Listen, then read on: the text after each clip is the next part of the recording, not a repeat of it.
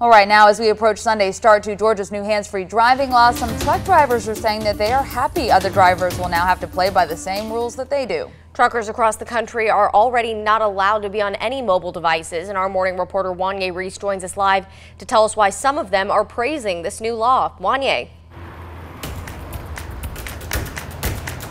Good Thursday morning, Caitlin and Carly. Right now, truck drivers and their companies, they can face some really big fines if they're caught using their cell phones while they're behind the wheel. And one trucker that I got a chance to speak to, he says that he is so happy that this law is starting up Sunday because it's going to make the roads a lot safer for him and his fellow trucking friends. Truckers are filling up their big rigs before they hit the road, including Charles Harmon, who has been driving trucks for 40 years and says there's one thing he sees every day. 10, maybe 15 wrecks a day looking at Facebook and texting on the phone.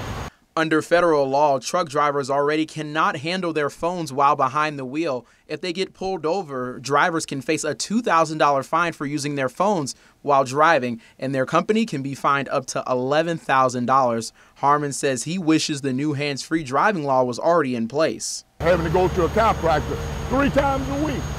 In February, Harmon says a distracted driver caused a wreck that hurt him and the other driver. Harmon hopes the new law will prevent distracted driver accidents and make drivers more aware of their surroundings. I'm so glad that they come up with it till I'm just really thrilled. I'm tickled to death. Harmon may be optimistic, but other drivers like Tony King are more cautious about whether the law will work. Probably so if folks start taking it very seriously. Also federal law, truck drivers could have their CDL license suspended if they are caught on their phone. And Georgia State Patrol Trooper Andy Singfield says starting this Sunday, they will be cracking down on all drivers who may be using their phones. It's just like the speed limit. We're going to have to 100% enforce it to anybody that's on the roadways when you come into our state.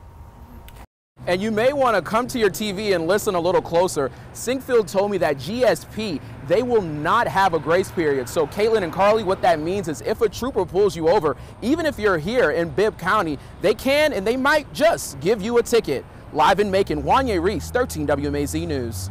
Thank you, Wanye. Now, Bibb County Sheriff's Office does say they are allowing a 30-day grace period with the new law, but still, just be careful and abide by it. Better safe than sorry. And for all of the details on this new hands-free law, we've been giving you a lot of information this week. Just head over to 13WMAZ.com.